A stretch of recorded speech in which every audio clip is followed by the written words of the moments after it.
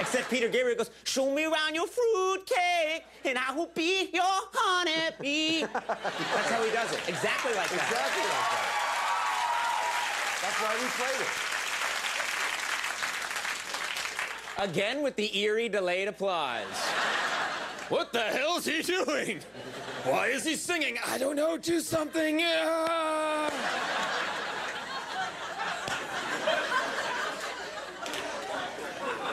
I'm on to all of you, and I know what's happening. You all met before the show, and you got together on this, and you thought, let's give it to O'Brien, huh? Well, two can play that game.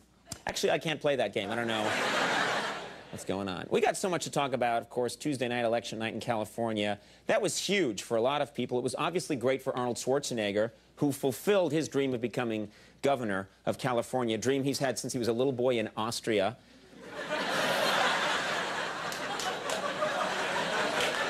I will one day be governor of California. What are you talking about? Big night for Arnold. Also, a big night for Jay Leno. He actually introduced Arnold at his victory celebration.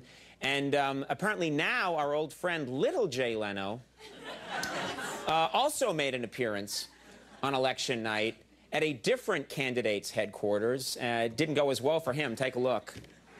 Ladies and gentlemen, the governor of the great state of California, Arnold Schwarzenegger.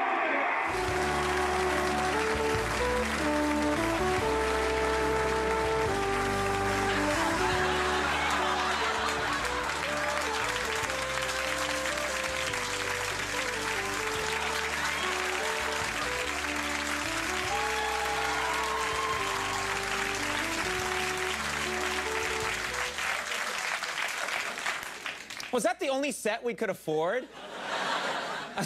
That's Hitler's bunker. What the hell is that?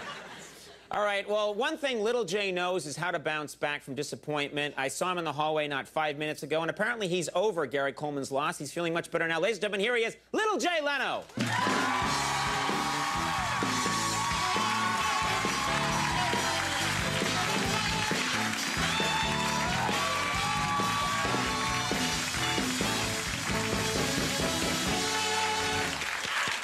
Yeah.